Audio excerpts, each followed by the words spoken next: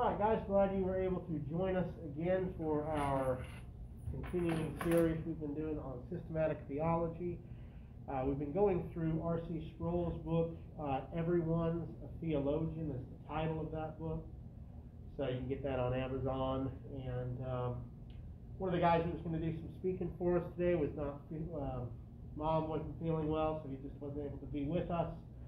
So we're going to have to kind of jump ahead a little bit in the series, but he's actually going to come back and do his section. So we're going to kind of have to get off the order of the book, but I figured we would talk about Christology. Last time you may want to scoot over. You may want to scoot over. We talked about the Trinity. There was a lot of questions that came up about the person of Jesus and how kind of that works, how he works within the Trinity. And so today we're going to look at the doctrine of Christ and how do we answer so many of the objections that come. This is the beautiful thing about this, guys. If you can get the doctrine of God the Son down, you will be able to weather the onslaught of assaults from Muslims, from Mormons, from Jehovah's Witnesses, from United Pentecostals, UPC, Oneness, sometimes called Oneness Pentecostals. If you go to our Ratio Christi Winthrop Facebook or YouTube page, you can see a debate I did with another campus minister on this topic last year. And so this is really the center, one of the central doctrines of Christianity. So I can't overestimate the importance. We talk about kind of essential versus non-essential, or second versus third order doctrinal issues. So, for example, Pastor Ware, the Lutheran guy here, he would hold to like infant baptism. I'm a Baptist, so I would say believer's baptism. Important differences, but we're still brothers in Christ, right? Somebody that denies that Jesus Christ is God is like, they're not our brothers and sisters in Christ, right? We can say everybody is God's creation. God created everybody, but not everybody is God's child, right? Because you have to be what? Born again. And if you don't have the right Jesus, and you're not trusting in the right Jesus, then you don't have the right gospel. Does that make sense? All right. I love some of the beautiful artwork from the Eastern or Greek or Russian Orthodox. They have some of the coolest pictures. All right, so here's an outline. We're going to look at Jesus is God. We're going to look at Jesus in the Old Testament, Jesus in the New Testament, and then we'll briefly examine what's called the minimal facts argument for the resurrection. So, a few different reasons why we would say Jesus is God. First, Jesus is the creator of the universe. If you can create the universe by default, that makes you God. Right? You create something from nothing, that's just everything we mean by God. That's all the signposts for God. Secondly, Jesus has the attributes of God. And third, we would say Jesus' miracles confirm that he is God. Jesus as creator. Where would you guys go to show this? Jesus says that before Abraham was, I am. Okay. Saying he is, I am, which is God. Yeah. Okay, so John 8:58. So that passage you have what's called the Greek Septuagint, which is a Greek translation of the Hebrew Scriptures. And you have an example in Exodus chapter 3, while Moses is talking to God with the burning bush. And he says, "Who do I say sent me?" And God responds, "I am that I am." And in the Greek, it's that word ego eimi. So Jesus actually claims that title in several places in the New Testament. John 8:58 is one of them. And you know he's doing that because the response is they grab stones to stone him. Why? They're saying he's committing blasphemy by claiming to be the Son of God, making himself equal with God. John chapter 5:18. You also see in John chapter 8:24, it says, "Unless you believe that I am, you will die in your sins." Right? So, yeah, that's a great one to show the deity of Christ.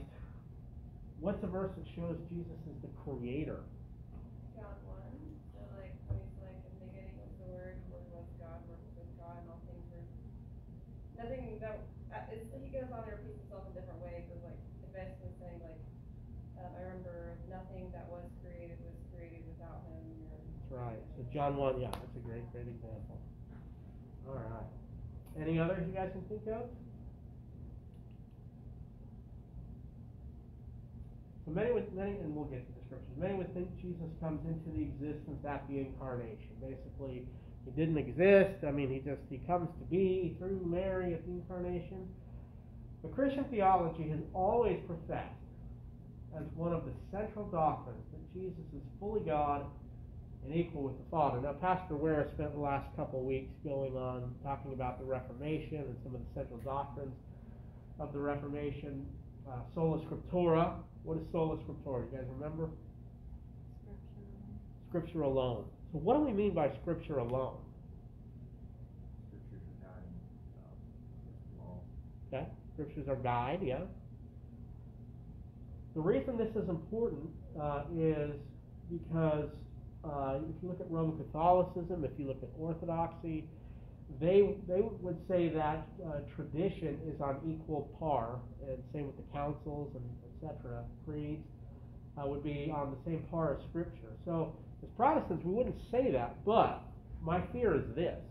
A lot of times in the Protestant community, and especially like the tradition I'm in as a Baptist, basically church history starts with Billy Graham, and that's dangerous, right?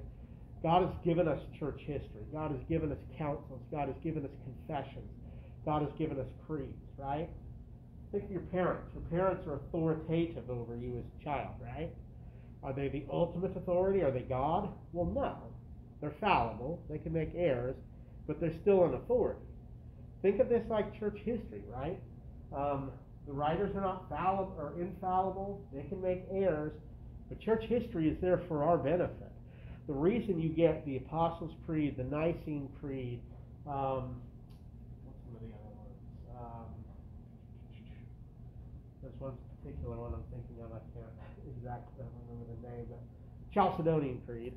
The reason these creeds come about is because early in church history, you have all these heretics showing up, and they're saying, no, Jesus is not God. He's just a little lesser, lower God, like the Arians, right? Or, no, God is not three persons. He's just one person, and he just manifests himself in different forms. Modalism, right? So you have these confessions and these creeds that come together that are putting the doctrines that are already laid out in the Scriptures together in a cohesive way so that there is a defense for the doctrines, right? The Bible, all the Bible is true, right? Infallible, it's inspired, it's inerrant, but it's not a systematic theology textbook, right?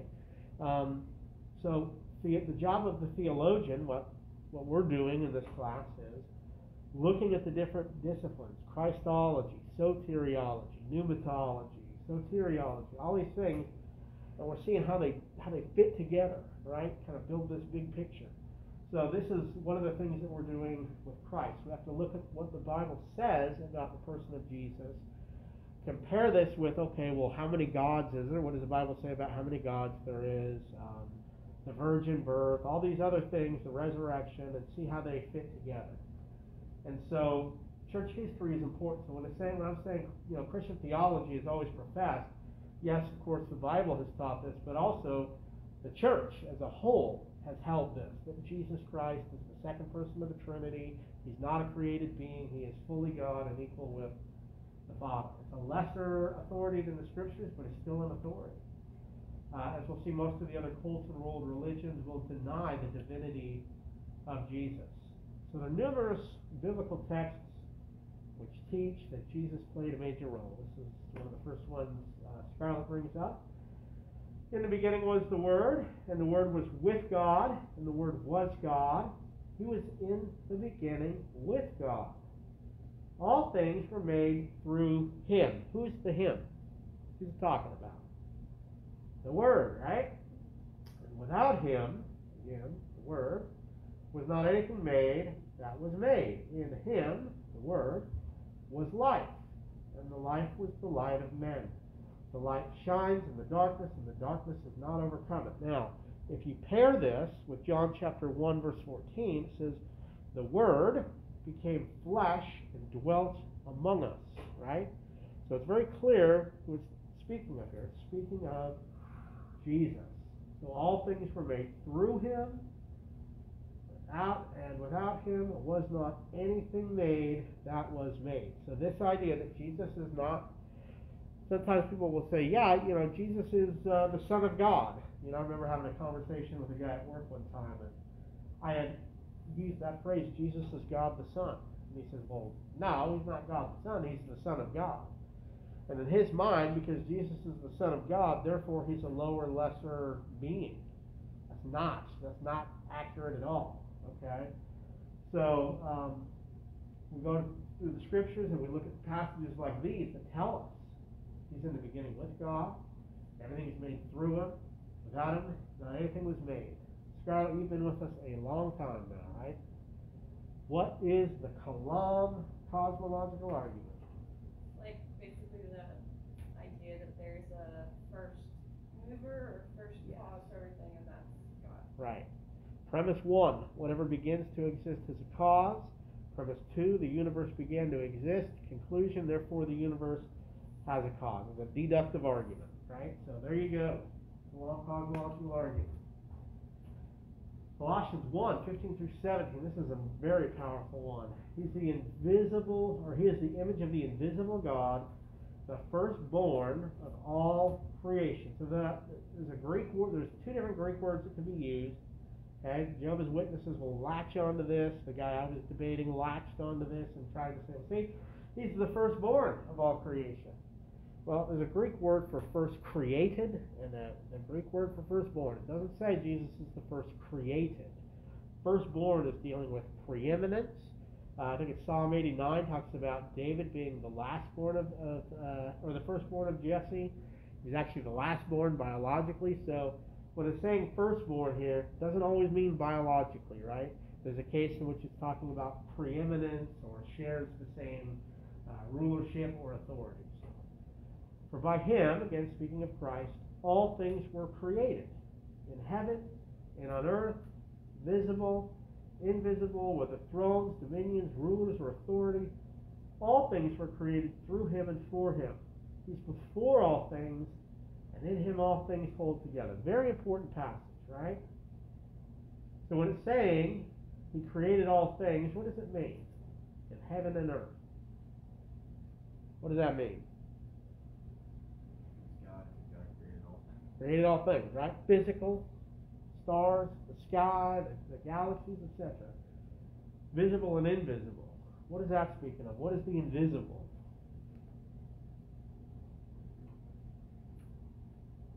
Are angels visible? Not unless God chooses to allow them, right? But in their being, they are invisible, right? Because they're not material beings. They're not made of matter. If you guys go to our show that we did Friday with my friend Shandon Guthrie, he did his PhD in demonology. It was a phenomenal show. But we get into basically all the metaphysics of angels. So demons, Satan, etc. are what? Fallen angels, right?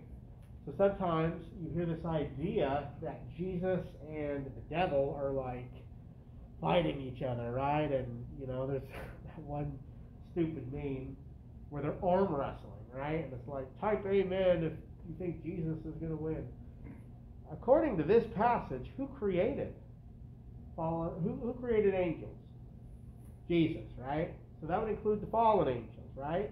Is Lucifer a fallen angel? Yes. Therefore, Jesus created Lucifer. Not to say that he created him as Lucifer, right? But I'm saying the being, his existence, etc., is derived from Christ, right? God holds him up, he sustains him, and if it wasn't for that, he would go out of existence.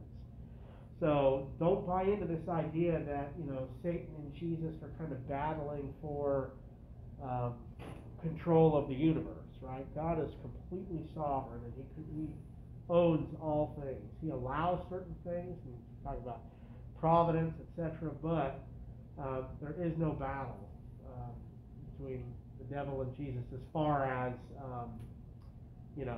who holds who into existence.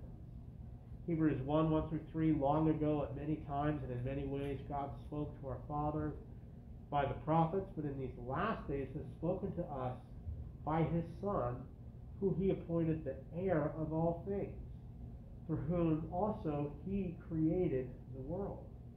He's the radiance of the glory of God, the exact imprint of his nature. He upholds the universe by the word of his power. Think about when you guys go on vacation. What are some of the places you guys go to? Charleston. Charleston. What's in Charleston? Historic things. Historic things, okay. One of our favorite places to go during the break, and thank heaven it's coming up, go to the beach and stay at the beach for a couple of weeks. And you're there and you're looking out there at night and you see the kind of the sea fog and the lights and hear the ocean, you smell the smells. Jesus created that. We think about, in times in our life when we're most impacted. Is it when you are thinking or looking at yourself? I hope not. Or other things, right? You're at the Grand Canyon. You're in awe. You're in beauty. It's just like overwhelming. You're at the beach. You're at the waterfalls. You're, I remember one time in Oregon, we're at the beach and nighttime, wasn't really paying much attention, and someone had said, look up. And as you look up, it's just like, because everything was so dark, but in the sky it's so bright, you'd see everything. Those are things that inspire awe and wonder and majesty, and it's not of ourselves, right?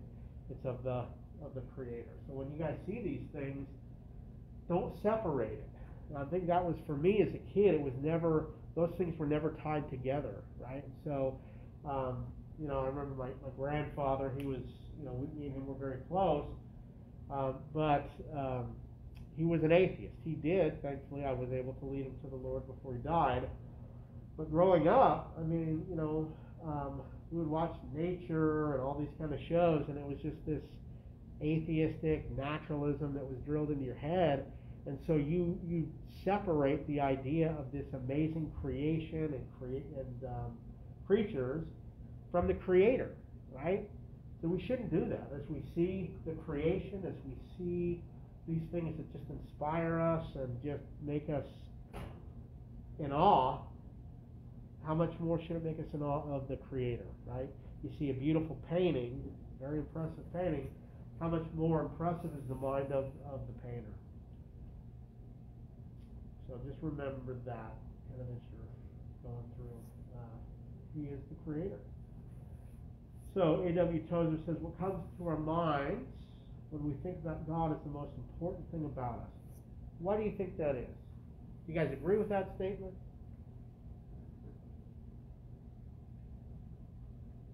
What do you think, Becca? I think that,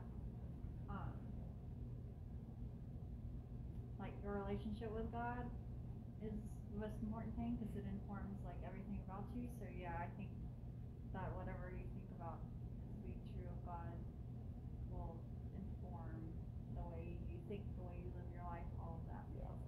Because a lot of times the way we act is going to be based upon what we believe, right? Yeah. What do you think? Scarlett, Caprice, anybody? Chase?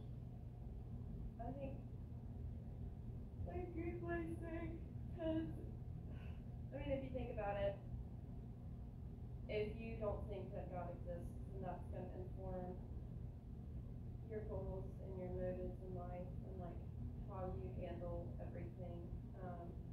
Because, the way we view God makes up our worldview significantly, because it answers questions like, why am I here? What am I supposed to do? What are my morals supposed to be? Right. And it just goes on, and everything kind of, no matter who you are, what culture you're from, how you look, whatever, it's, our minds, base this perception of the world based on, those foundational questions. Right. And, you could insert God there, and then that'll help you understand why people act the way they act, you know, because it's ultimately what they value the most. Because it could be themselves, it could be relationships, it could be, you know, it could be anything. Yeah, very good. Hopefully it is like, you know, the Christian God, but Yeah, I mean, I think you guys picked up on it well. So it's not saying, you know, people that don't believe in God are trash or something, right? Because we already know that people have value only because they're made in the image of God, right? That's why we even have value. But yeah, it's like you guys said, it's how we live our lives. It's our worldview. It goes right back to that.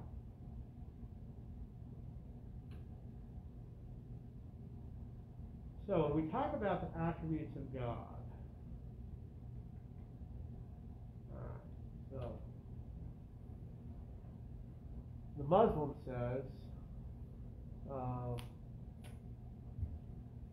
you believe Jesus is God? You believe Jesus is God? Can God die? Did Jesus die on the cross? Is Jesus God? And God can die? No. See, Christians are contradictory. What would you say to that, Jace? I think he's reincarnated. That again? I think he's reincarnated, so that's also something that if he is just human, not a deity, if God, then he couldn't come back. Okay. Okay. Can God die, Scarlett? no. So basically you have to understand that Jesus has a dual nature, so like he's human, but he's also God. So like the God nature didn't die, but because that's like impossible, obviously. But the human did. So good. So good. I tell you, you've been with us for a while. That's exactly it, right? There's two natures. Jesus has a divine nature. Jesus has a human nature. So we will absolutely affirm, no, the divine nature cannot die because the divine nature is God. God is what? Immutable. He can't change. He's unchanging. But the human nature is not immutable. The human nature does change. Look at the graph. So Jesus' human nature, he had a beginning. What do I mean? Well, he didn't always physically exist, right? What do we celebrate at Christmas? Incarnation. What about the divine nature? Well, we're told that the scriptures we just looked at, he's the creator. Space, time, and matter comes into being. So if space, time, and matter comes into being, he can't be made up of space, time, and matter, right? He's outside, above, and beyond space, time, and matter. He's what theologians would call transcendent. In his human nature, his knowledge is limited, right? Because, so think of all these, this is what the Muslim can ask. Is Jesus God? Yeah, Jesus is God. Did he know the time of his coming? Well, no, because he says, only the Father knows. Okay, then Jesus isn't God. Jesus doesn't know all things, and he can't be God. Well, in the human nature, he doesn't know all things. Why? Because he's finite, he's limited, he's dependent. But in the divine nature, of course he knows all things because he's omniscient. He knows all things. He knows everything there is to know. Is his power limited? Well, in the human nature or in the divine nature? In the human nature, yeah, his power is limited. Why? Because he's a human, he's contingent, he's finite. But in the divine nature, he's all powerful. So you see him bending is it whenever he performs miracles and he can say to Philip when he walked up to him, oh, you're under the fig tree, you're a true Israelite, he knows it's in people's hearts, is that his divine nature? Absolutely. Displaying itself in the human? Remember, he tells people, at the table, he tells them who's going to betray him. The person dips in after me. Now, is that the Father giving him that knowledge? It's debated, but I would say that at certain times he uses access of the divine nature to know those things. Some people would say it's the Father. It's just that's somewhat of a debate, but he draws on that. Yeah. I've heard it explained one way as Jesus would sometimes like he always had his divine nature, but sometimes he wouldn't use it necessarily. Like when he said, "Who touched me?" when the lady like touched his robe. That was a Right. genuine question. He wasn't saying Yeah. it as if he knew already. Yep. But had he wanted to, he could have. What do you think Yeah, of well, that? a good example would be in the boat, right? When they're worried and it looks like it's going to get tossed and they're worried they're going to drown, and he's sleeping, right? Well, does God sleep? No, he doesn't. The Bible tells us God doesn't sleep, he doesn't slumber, etc. But when they wake him up, he stands up and calms the storm, right? So you see that the human nature and the divine nature. So the point is, the main thing is how all that works. I don't know how that works, right?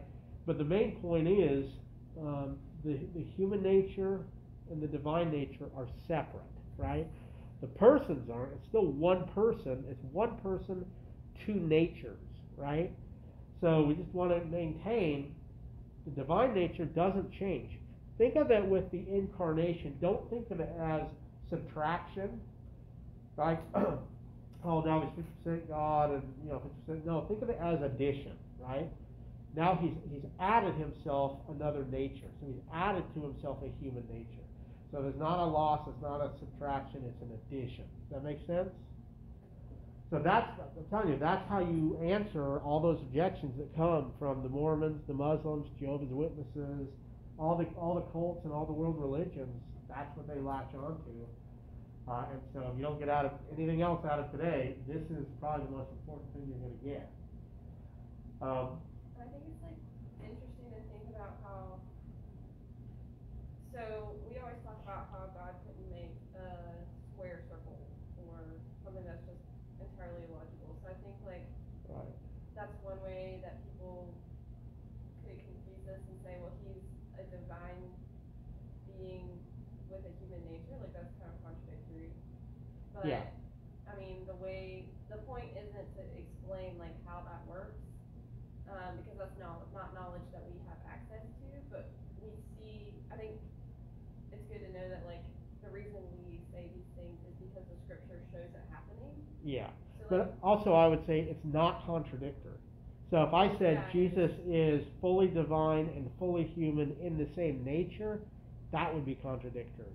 But that's not the claim. The claim is he has a human nature and he has a divine nature.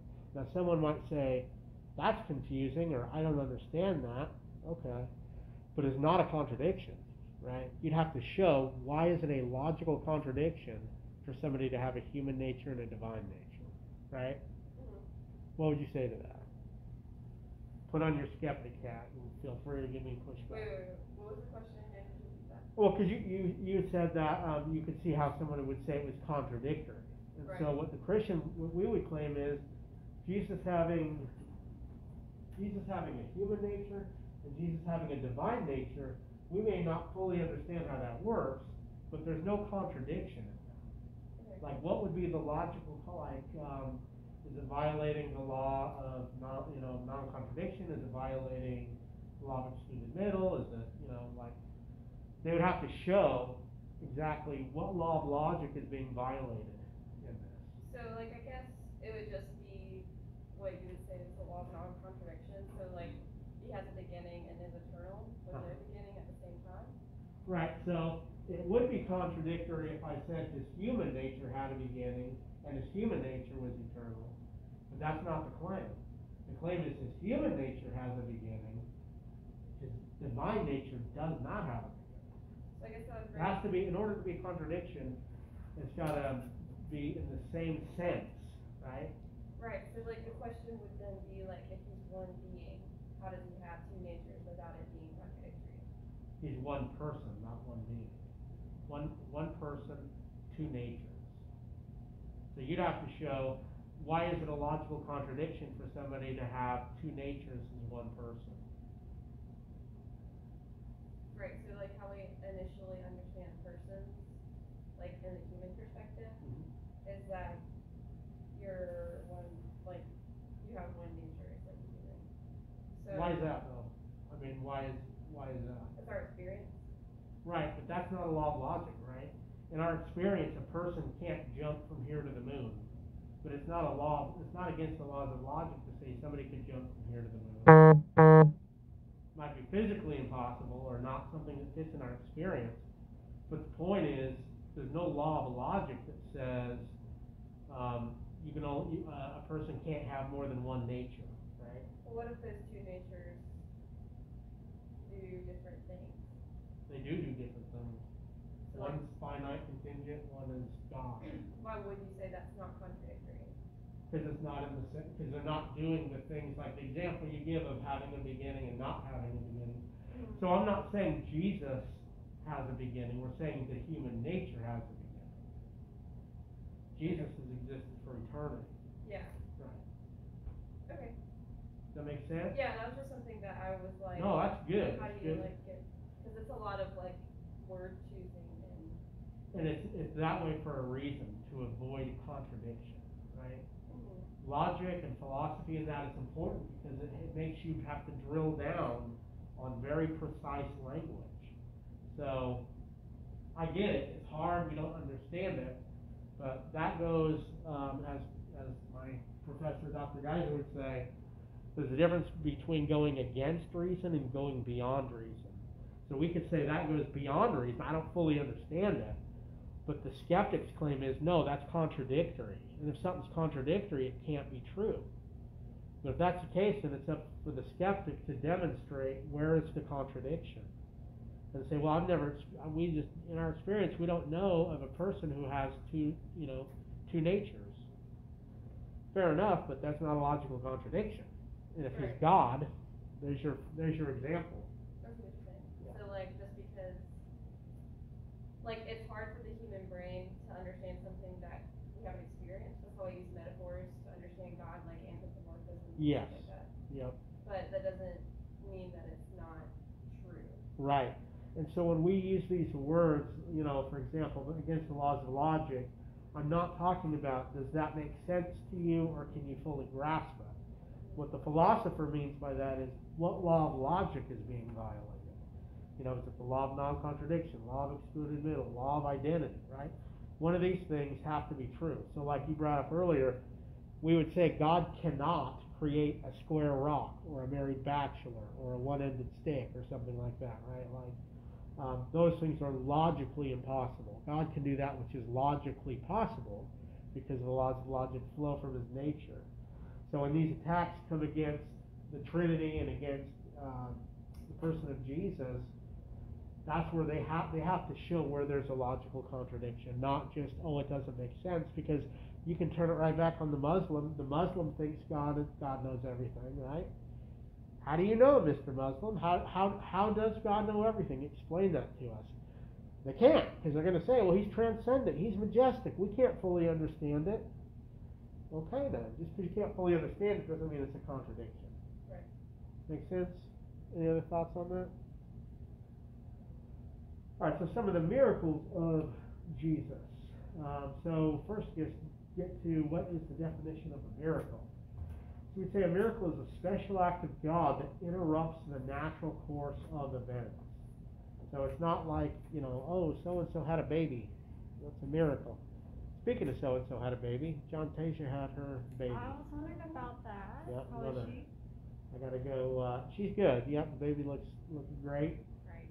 I got some stuff I gotta take over to her Is it after a girl this. or boy? It's a girl. What's she named? Oh man, I can't remember. Marley. Marley, that's it. Right. Right. Yep. When was she born? She is so happy. Man, I want to say she called my wife like last Thursday or something like that. Said her water broke. Oh, that's so She exciting. was really excited. So she is happy as can be. So yeah, we don't want to say a miracle is something like babies being born. That is a great gift and stuff, but it's not a miracle. The Christian conception of the miraculous, the way we're using it here, the way theologians would use it, will immediately depends on the existence of a theistic God, right? A special act of God that interrupts the natural course of events. If you don't have a God that can act, then you can't have acts of God, right? You can't have miracles. If the theistic God exists, miracles are possible. And we would say not only are they possible, but they're actual, because the greatest miracle, creation ex nihilo, has already happened. So if God can create the universe from nothing, is it possible that he raises someone from the dead? Yeah. That doesn't mean every miracle claim is true just because he did a miracle, but It does mean the naturalist who says miracles are not possible. No, they are more than possible. They're actual because you have creation, so you have to put them on the table and look at it. If there is a God who can act, then there can be acts of God. The only way to show that miracles are impossible would be what? Got to disprove the existence of God. How could you disprove the existence of God? How would you go about it? The Christian God, I'll say that. Can it be done? I don't think it's been done yet. It hasn't been done yet, but could it be done? Could it in principle be done? I don't even know if this is technically true, but if humans were to actually create life themselves, that would be the only way. But If humans did what? if humans could actually create a living being from nothing, well, no, they couldn't do that because they have to use materials to create that. Well, and the naturalist view is life came into existence by chance, right? Yeah. So if a bunch of scientists get together and create life, that actually proves intelligent design, right? Takes a bunch of smart people to create life. Didn't happen randomly. There could be a way. If you were able to prove that, this is hard because like you could go down so many rabbit holes, you know. So like without trying to do that, but if you were able to prove somehow that you could, like Take the Christian God. How would Yeah, how so could you disprove the Christian God? if the universe, if you could prove that the universe came to exist without an initial cause, that would get rid of God, right? So like it's eternal, like. Now it's you realize like Big Bang cosmology just came on the scene in the 40s, right? Like the majority view was that the universe was eternal. Even Aquinas and some of the Christian philosophers would grant, okay, the universe is eternal, but it still requires someone that is basically upholding its existence. So they would say even if the universe was eternal, we'll grant that. There's still philosophical arguments as to why it would still need a cause. Okay. It just becomes stronger whenever you realize that there's what's it called, where it's like energy's running out. Second law, yeah. Yeah. So thermodynamics. you have to. Anyway, rabbit hole. So there is ways to show that go ahead. I was going to say the only way you could disprove the Christian God is you'd have to disprove Jesus' resurrection. That would definitely take down the Christian God. How would you disprove the resurrection? I personally think that you can't, but you would have to, because there's like, theories like the hallucination theory where like they were hallucinated him, but you can't prove that hallucinations can't happen. So, I just say like for each, and then there's ones that's like the. So would you guys say that? So basically, you guys are saying you believe in a God that can't be proven false. Yes. That's not good. It's not a good position to be in. Well, I mean, Because basically, there's nothing that could show you were wrong. Yeah. Okay. Okay. So, but the Bible says, like Paul says at one point, like if like we were to be proven wrong, we should be people in this city. Right. Correct. Yep. So I'm not saying theoretically you couldn't. I was more saying. How could you show that the resurrection didn't happen? It's real easy. If you have a body, right? Yep. That's it. Archaeologists find bone boxes all the time, ossuaries, right? That's how they can determine all these particular historic people that lived in the time. Find the bones. Find the bones of Jesus. That's one way. Another way would be demonstrate the attributes of God are logically contradictory. If omniscience and omnipotence and love and justice, if these things are somehow logically contradictory, then God cannot exist, because not even God can make a contradiction true. Right? So there is ways to falsify it. I think that's a good thing, right? We don't want to just have something that could never, in principle, be shown wrong. There are ways. It's never been done, and I don't think it's ever going to be done, but there are ways it could happen, right? So, the only way to show that miracles are impossible is to disprove the existence of God. That's the job of the skeptic. If they're going to, that doesn't mean you have to accept every miracle claim. because a lot of religions have miracle claims, right? But if you look at something like the resurrection, as we'll see, there's a lot of reliable, good eyewitness testimony and good evidence that supports it, not just, there's a lot of scant miracle claims out there with no evidence, right? So what's the purpose of miracles?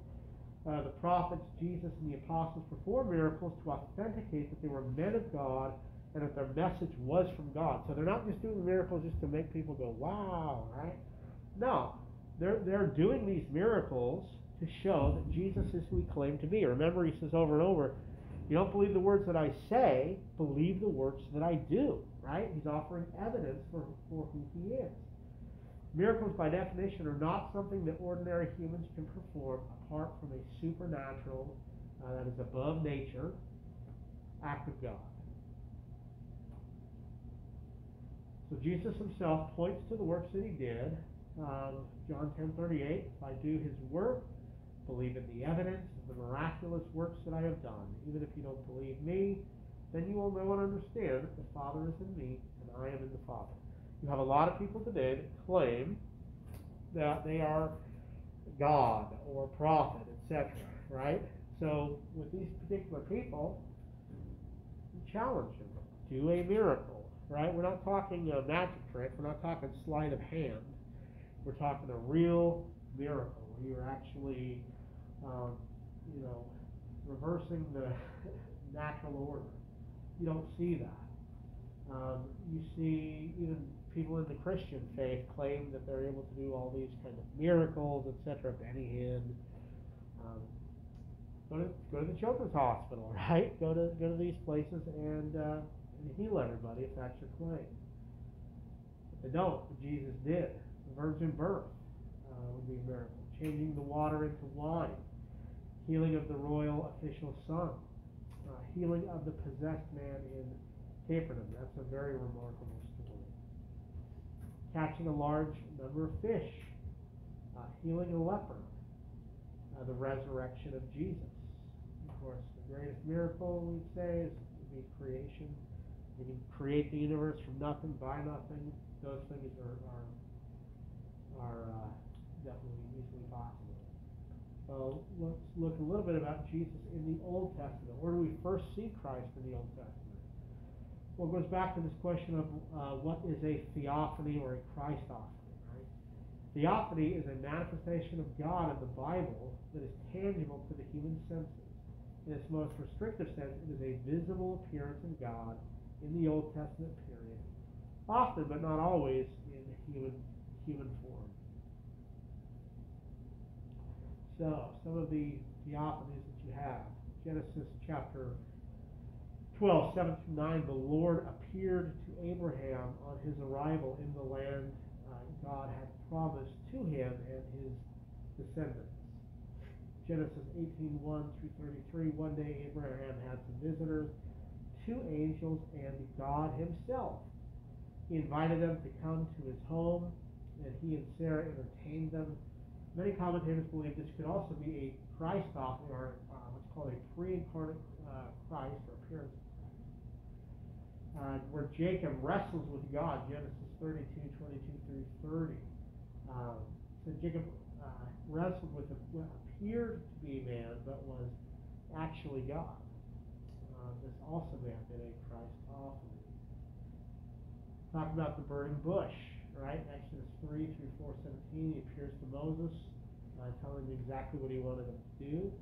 God appears to Moses with Aaron and his sons and the 70 elders, Exodus 24. Deuteronomy 31:14 and 15, God appeared to Moses and Joshua in the transfer of the leadership to Joshua. Job 38 through 42, God answers Job out of the tempest and spoke at great length in answer to Job's question. So, a lot of commentators, a lot of theologians believe these were good examples of a theophany or a pre-incarnate Christ. So that's, just something to consider. Definitely you have Jesus being prophesied numerous times in the Old Testament. You have a lot of the Psalms. Psalm 22, for example, talks about the crucifixion. If you ever read that psalm, talking about his piercing his hands and his feet, his bones being out of joint, people mocking him, and etc. Years before before the crucifixion was even invented. So, numerous prophecies in the Old Testament of Jesus coming. For example, that he'd be born of a woman. Genesis 3:15, sometimes called the proto-evangel, or the first gospel. The Messiah would be born in Bethlehem. The Messiah would be born of a virgin. Messiah would come from the line of Abraham. These are very specific prophecies, right? These aren't just kind of Nostradamus, vague. Something great will happen this year. These are like very drilled down. Messiah would be descendant of Isaac. Messiah would be a descendant of Jacob. So you see where they're at. It's very specific prophecies. They're not going to be vague things. Visits the temple, dies 33 AD, is sacrificed, Bethlehem, etc. So, of course, see Jesus in the New Testament. We look at John chapter 1, 1 through 4. John 5:18, for this reason the Jews tried all the harder to kill him. Not only was he breaking the Sabbath, but he was even calling God his own Father, making himself equal with God. And someone says, well, where in the Bible does Jesus claim to be God? I mean, it's all over, but that's a perfect example right there. John 8:58, Chase brought up, where Abraham was born, I am. Thomas confessed, right, after he sees him. To the contrary, Jesus doesn't rebuke him when he's questioning, unless I can put my hands and wrists and inside, I'm not going to believe it. Touches him, he sees. Well, actually, the text didn't say he touched him, just as he sees him. And in John 20:28, Thomas responds with my Lord and my God. So a person needs to confess Jesus as the Lord. That is, Yahweh or Jehovah is the divine name for God. Romans 9:10. You confess with your mouth Jesus is Lord and believe in your heart that God raised him from the dead, you will be saved. Titus 2:13. Waiting for our blessed hope, the appearing of the glory of our great God and Savior Jesus Christ. How much more clear can it be? Right? Very frustrating when you're meeting with Jehovah's Witnesses and that. Me and Melissa met with a couple older men. I think it was almost 2 years. And it's like, they're blinded. Utterly blinded. 2 Peter 1:1. Simon Peter, a servant, an apostle of Jesus Christ, and those who obtained a faith of equal standing with ours by the righteousness of our God and Savior Jesus Christ. Very clear. Real quick, as we end here, look at the minimal facts argument. Got a whole talk on this Mike gave on our YouTube channel, so if you want more on that, feel free to check that. This method considers only those data that are so strongly attested historically that they are granted by nearly every scholar who studies the subject, even the rather skeptical ones. It should be noticed this approach does not assume the inerrancy or divine inspiration of the New Testament.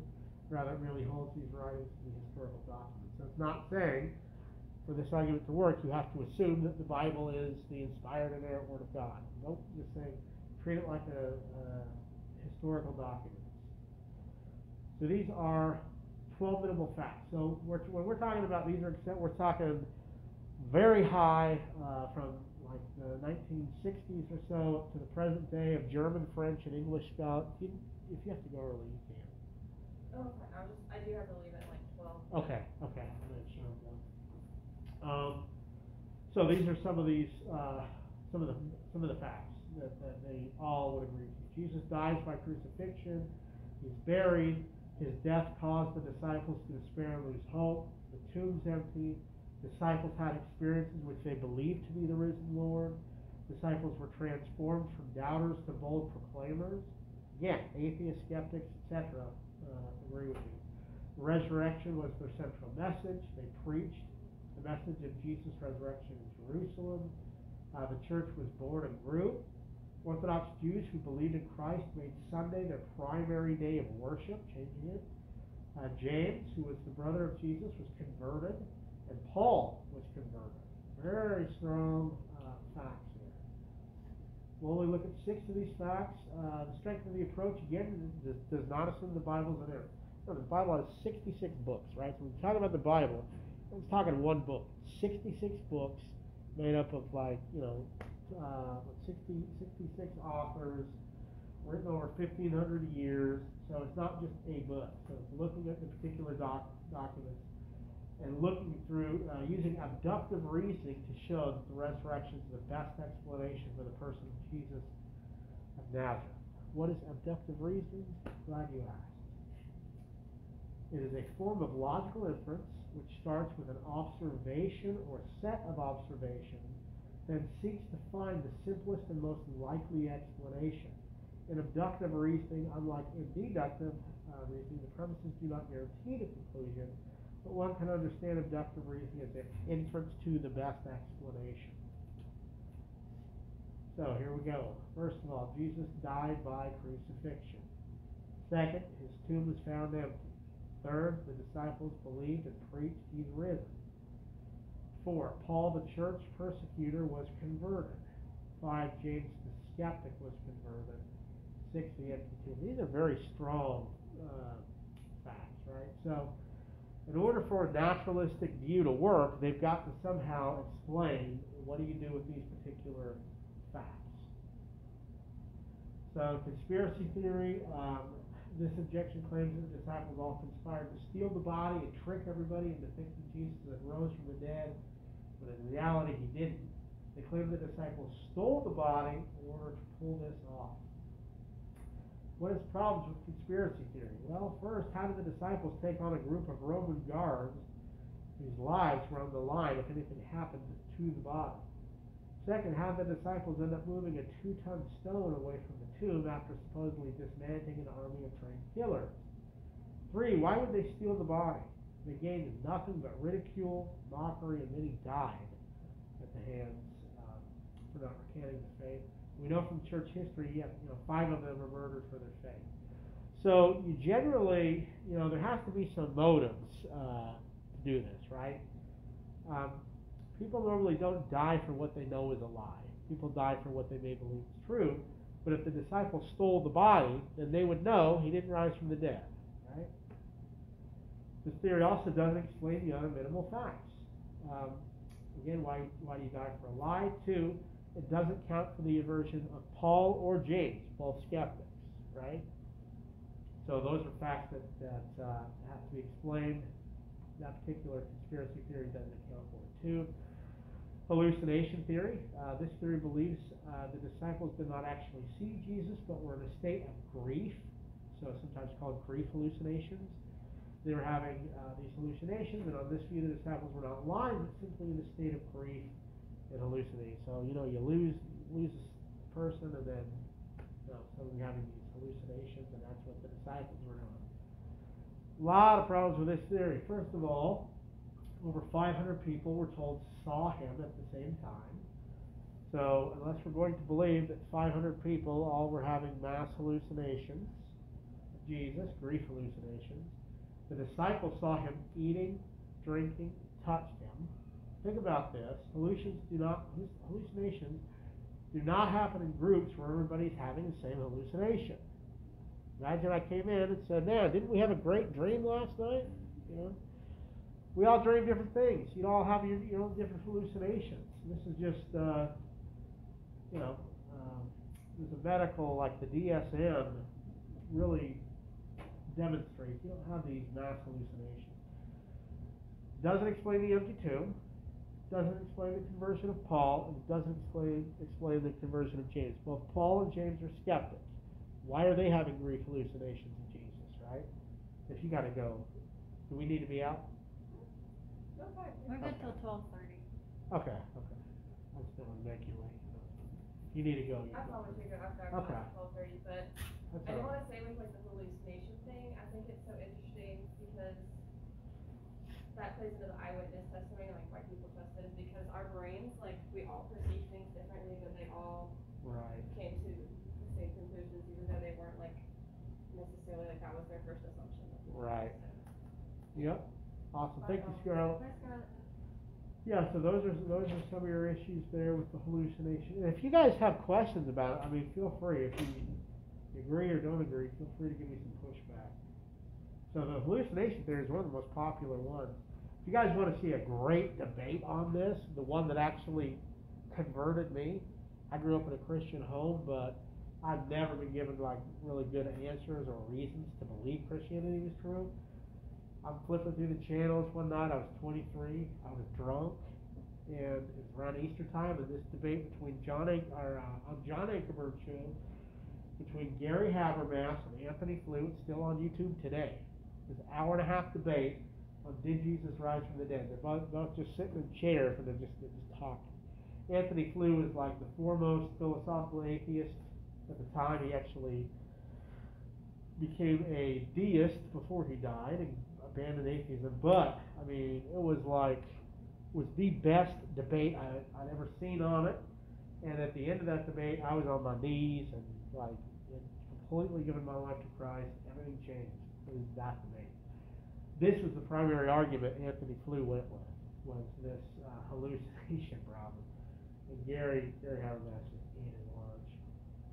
4, swoon theory that Christ didn't die, he only fainted. Well, Roman guards were trained to kill, and if they did not do their job, it would cost them their own lives. They themselves would be put to death if they didn't do the job properly. Secondly, it goes against the historical evidence that Jesus died on the cross. Who's heard of Bart Ehrman in here? Anybody heard of Bart Ehrman? New Testament scholar at Chapel Hill. One of the probably most popular skeptics there is. He went to Moody Bible Institute. He went to Wheaton. He sat alongside the Bruce Metzger and F.F. Bruce, and eventually walked away from the Christian faith and is a radical skeptic, but has written books kind of trying to get his other atheist compadres to stop making ridiculous claims like Jesus never existed or that he didn't die by the cross or didn't die on the cross. So even someone as radical as Bart Ehrman grants all these particular facts. Third, it doesn't explain why the disciples believed and were willing to die. Right? So if Jesus didn't really die, the swoon theory is he didn't really die on the cross, he just fainted and then comes back to life. Well, why would the disciples believe that he did die and be willing to give their life for that belief, right? 4, it wouldn't explain the conversion of Paul, and it wouldn't explain the conversion of James. Why? Well, because if you know anything about crucifixion, it's a brutal practice, right? You have your median nerves here, and then your feet. So as you have these spikes go through it, right, you're going to lose your feeling in your arms, your legs. There's one person who's ever brought down mid-crucifixion, survived for, I think, a couple of hours and then died. So you're talking Jesus was scourged, right, the awful beating with the whip, etc., crucified. And so the point is this: Paul and James, after they see Jesus go through this, they're not going to be like, oh wow, I want a body just like his, he's obviously been resurrected. No, they would be, get this man to the doctor, get him some help. So it's obviously not going to convince Paul and James that he was resurrected. And in conclusion, God raising Jesus from the dead is the best explanation of all the facts, and it's simply the simplest explanation, right? To claim that 500 people all have the same mass hallucination, etc., and as you the swoon theory, and it's one of these things where it's a lot more simpler to just say God raised Jesus from the dead than having everybody running around with the same hallucination, which never happens, and etc. Second, many have never heard the historical case for the resurrection and have no idea how powerful a case that it is. Third, Christianity is a religion whose central events happen in space-time. There's lots of historical evidence that supports it. And also the resurrection is the cornerstone of the faith. Without it, there is no Christian faith. So the reason we go through the minimal facts is because, again, that really is the kind of demonstrates who Jesus claimed to be, right? destroy this temple in 3 days, John 2:19, and in 3 days I'll raise it up. Saying, well, it took us 86 years to build the temple. You're going to raise it up in 3 days? No. Talking about the temple of his body, right? So, the resurrection is the proof positive he is who he claimed to be. Any questions? Thoughts? I also wrote a book too. It was I forgot his name, but he was I think he's from New Zealand, or he might be from New Zealand, Australia, kind of thing. Anyway, he's a historical. He looks like the historical. He's also a Christian dude, but he looks at the historical facts they have on Jesus, and he even mentioned, I thought this was interesting, that they believed during the day he was actually crucified. There was some kind of like blockage of the sun that That's day. right, yeah. Yep. That was kind of interesting too. There's historians that talk about that, yeah. Yeah, so if you guys want more on it, Gary Habermas and Mike Lacona are like the two experts on it. They wrote a book called The Historical Jesus, and then they wrote another book called The Case for the Resurrection. And again, what's nice about this model is, or this method is, it's not assuming that the Bible is inspired. You don't even have to hold that it is. It's looking at those facts that we all looked at, that the skeptics, something like over 75%, we're not just talking Christians, but that they would hold those particular facts and say that those are your facts, and then how that data is interpreted, right? That's going to depend upon the worldview, but you know, even the atheist says the disciples had experiences that they believed to be risen Jesus. So the atheist might say, well, it wasn't really Jesus that they were having, experiences with, but they believed that it was. So that's where you have to drill down to, okay, well then what explains that? Why were they what was it instead, right? So any thoughts, Caprice? All right. Well, we will be back at it again next week. Appreciate you guys.